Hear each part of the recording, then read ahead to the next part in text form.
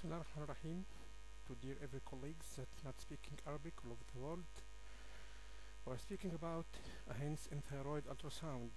Speaking to you, Dr. Ahmad Mokhtar Abodahab, Assistant Lecturer of Radiology, Sohag University, Egypt. In the beginning, we want to guide our thanks to Dr. Ahmad Rafai, as his lecture was the main source of this topic today. As we know, the thyroid is present in the front of the neck.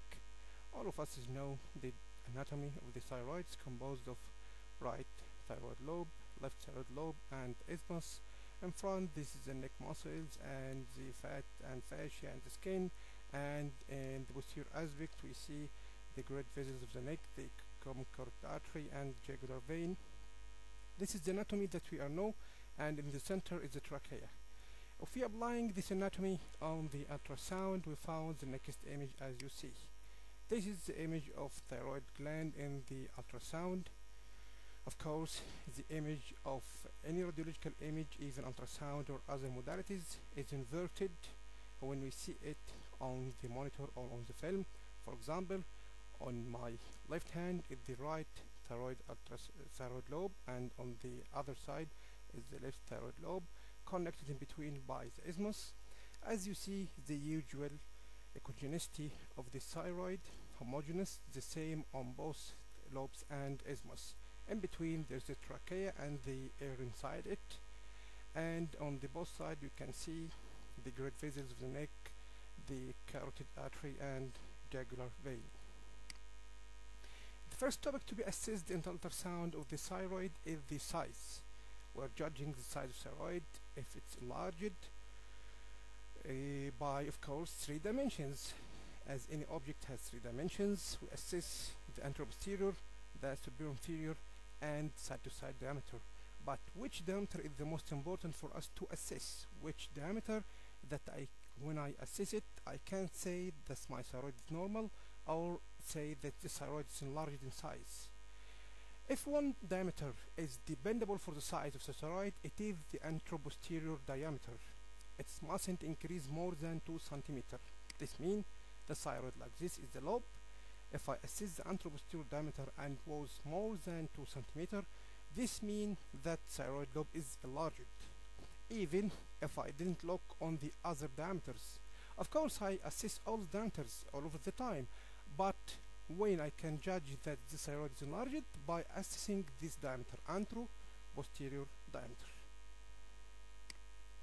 For example, this enlarged thyroid as we see, and these are diameters. Of course, I take many sections of the thyroid to assess all the diameters, but the most important, repeat again, is the anteroposterior diameter to assess if this lobe is enlarged or not enlarged. Alright, according to this, we are speaking hints, not in details. Thyroid disease may be diffuse or focal disease. In our topic today, we will talking about hints about diffuse disease, such like Graves' disease, Hashimoto thyroiditis, Decavan disease, or Decavan thyroiditis. The focal thyroid disease may be solitary or multinodular. This means I may see just a solitary single nodule or multiple nodules within the thyroid parenchyma. Alright, let's begin with the solitary thyroid nodule. This solitary thyroid nodule, the most important for me as a radiologist to assess if this thyroid nodule is benign or malignant. This is the most important topic. There is a very different way in treating this patient if the lesion was benign or this lesion was a malignant lesion. What is the items to be assessed in my examination of the thyroid ultrasound? We can mention this or remember it in the word of MEN CV, right? MEN CV. M, margins, E, echogenicity, N, nature, C, calcification, and V, vascularity. These are the items that I must assess when I see any thyroid nodule. Alright, let's discuss any topic step by step. The first is the margin. What will be the margin in a benign lesion? The benign lesion margin, as usual, must be or will be well defined. and if the margin was well defined and surrounded by complete halo, right, complete halo around the lesion, this means that this lesion is 12 times to be benign more than to be malignant. This is the first step, right? While in malignant lesion, what will be? The margin will be ill-defined, right? This is the first M, margin, right? Next, E, echogenicity. In general, the benign nodule of thyroid are hyperechoic. Only 5% of hyperechoic nodules are malignant.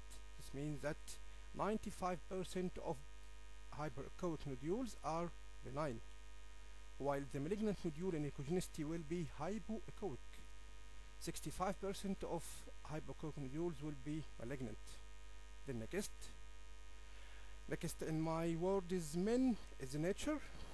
The cystic lesion or nodule is usually to be benign. But the problem is that 20 to 30% of papillary carcinoma cystic. So the nature may be non-dependable, such like the echogenicity and the margin of the nodule. About calcification, there is a sign that when I see it, this means this lesion is 100% benign. It is the COMET tail sign, the comet at the light running in the sky. When I see a calcification, a COMET tail sign, this means that this lesion is 100% benign. Is this the only calcification that I can see in benign nodule? No, there is other types, such like a peripheral rim of calcification, a large areas of calcification. This more suggestive that this lesion is benign. This means peripheral rim, large areas are suggestive that this lesion is benign, but a comet tail calcification means that I swear that this nodule is benign. What about the malignant calcification? Fine punctate calcification are more with malignant lesions. And finally, the vascularity. The vascularity, of course, will be absent or perinodular in a benign nodule, but the malignant nodule will be vascular. As we see this table, this means that all these features are suggestive, except of the comet tail is 100% sign means that this nodule is benign. Other lesions are suggestive. So when I'm evaluating a nodule in the thyroid, I must evaluate all these topics, all these items to be assessed and evaluated, and I'm forming my image and diagnose according to every item of this. Let us see this image or the application of these topics on ultrasound images. This is the comet tail, and this is the comet tail sign, focal of calcification, and has a tail behind it. This sign means that this nodule is 100% a benign nodule, a sure sign of benign lesion. This is the first sign that I must know, and if when I feel, oh, this is a benign lesion. Alright, next, these examples of the peripheral shell-like of calcification, and this is highly suggestive of benign lesion, and also a coarse focus of calcification, also suggestive of a benign lesion. The echogenicity, this is the example of a hypoechoic nodule, and as we say, suggestive of malignant thyroid nodule, and this is the example of hyperechoic nodule, and is suggestive of a benign lesion. And as we say, the margin, if we see the margin of this lesion, it's a well-defined margin. When I can draw the margin by a pencil, this means that this lesion is well-defined. Next, what about the isoechoic lesion? We speak about hyperechoic and hypoechoic lesion, but what about the isoechoic lesion? The isoechoic lesion is 25% malignant. This means that I can swear it's benign or malignant, and also this means that I will need a finite aspiration cytology to assess the nature or the pathology of this lesion. This example about the surrounding halo around the lesion. The lesion, if we're applying our steps, first the lesion is hyperechoic, the margin are well-defined margins and surrounded by a halo of surrounding halo, hypoechoic halo, and this means this lesion 12 times to be benign more than a malignant. The vascularity. This example is the example of peripheral vascularity around the nodule, and this suggests this lesion may be benign, but when I see a hypervascularity involving the entire nodule or most of the parenchyma of the nodule, this is highly suggestive of a malignant lesion. Repeat again, the only sign that I swear this lesion is benign is the COMET tail calcification. Otherwise, I am assessing my nodule by the word min CV, M margin, E echogenicity, N nature, C calcification, and V vascularity.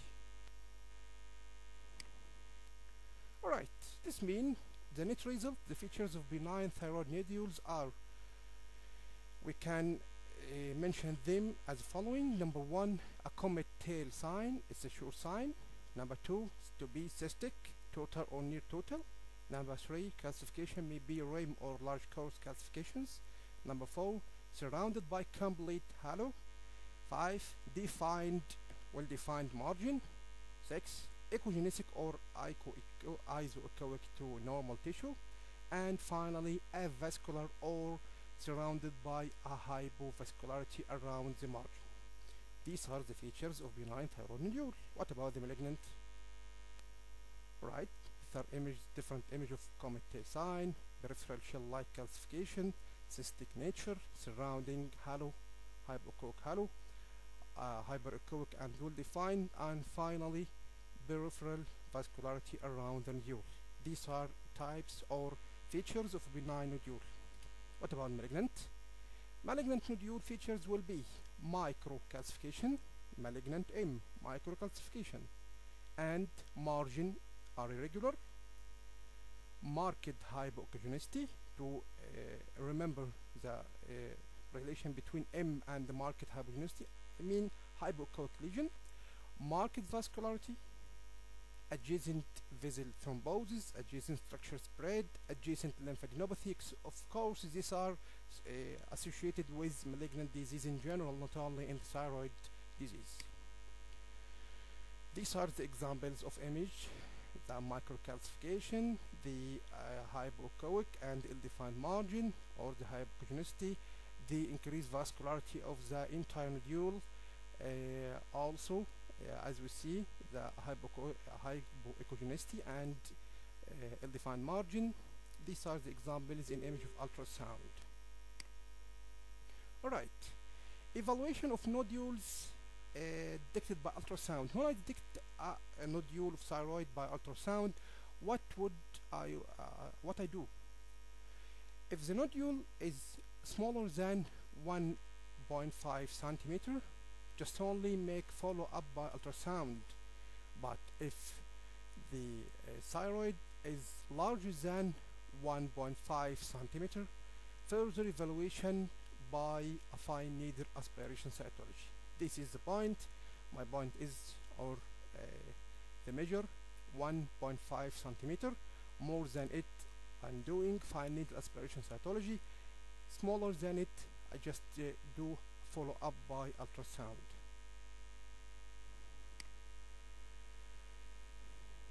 Solitary versus multinodular disease. In general, malignancy is common to be solitary nodule. The multinodularity usually to be a benign. However, about 10 to 20% of nodules of papillary carcinoma may be multicentric. So this is a suggestive sign, but not a definite sign in diagnosis. Next, speak about the diffuse thyroid disease, Graves' disease. Graves' disease is a diffuse enlargement of the thyroid gland. By the color Doppler, the pathognomonic sign to diagnose Graves' disease, there is a hypervascularity of the gland. It's called thyroid inferno. Inferno means hell, a fire within the gland. The peak systolic velocity of the gland is more than 100 centimeter per second, while the normal gland vascularity is not exceeding 25 centimeter per second. Right? A second definite sign for diagnosis, thyroid inferno, is indicator of diagnosis of Graves' disease. Let us see image. This is the real sign of inferno, and this is the appearance of the gland, diffusely large. As we see, if we measure the size of the anteroposterior diameter, will be exceeding 2 centimeter. As we see, the isthmus was usually to be thin, thickened. As you see, the diffuse hypoechoic non-homogeneous echogenicity of the gland, and when applying ultrasound, you find the sign of thyroid inferno. Right? Another image. The thyroid vascularity are very horrible and increasing, and when we see the peak systolic velocity of these vessels, it will be exceeding 100 centimeter per second. The next disease is Hashimoto-thyroiditis. Hashimoto-thyroiditis is an autoimmune disease and is in 3 stages. Occurs in 3 stages: acute stage, or chronic, and then atrophic stage. The acute stage, the whole gland is enlarged in size and increased vascularity, and in the acute stage we may be misdiagnosed as Graves', but in the follow-up the chronic stage will occur. The gland will be enlarged, but multiple linear bright echoes throughout the gland of hypoechoic parenchyma. There is a lines will be within the parenchyma of the gland, and multiple small hypoechoic nodules will occur. Right? And finally, the atrophic end stage will be the gland will be small and atrophic, and avascular heterogeneous echoes within the gland. This is the example of the early stage, and we see also this increase of vascularity similar to Graves' disease, but the follow-up will be identify the next chronic stage. This example, the gland, as you see, is heterogeneous hypoechoic, and finally the gland will be small in size and containing multiple small fine nodules. The third disease of diffuse disease is decurvens thyroiditis. This is an inflammation that not involving entire of the gland, but involving regions or parts of the gland. It infiltrates the gland in a non-homogeneous pattern. The ultrasound gives disordered pattern of hypoechoic and hypervascular areas. This means it's diffuse disease, but not involving the whole gland, involve parts of the thyroid gland. This is example of decurvens disease. As you see, if we see this area, we can consider it a normal parenchyma, but in between we can see a heterogeneous hypoechoic areas in between. Of course, there is other signs to diagnose or others lab investigations in the clinical investigation, but that's only a guide for us by the ultrasound.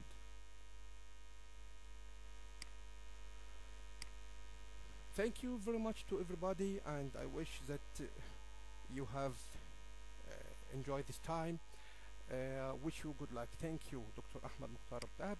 For more topics, you can visit our group on Facebook, Prof. Mamdouh Mahfouz Students, or our blog, students of Prof. Mamdouh Mahfouz.blogspot.com. Thank you very much and wish you good luck.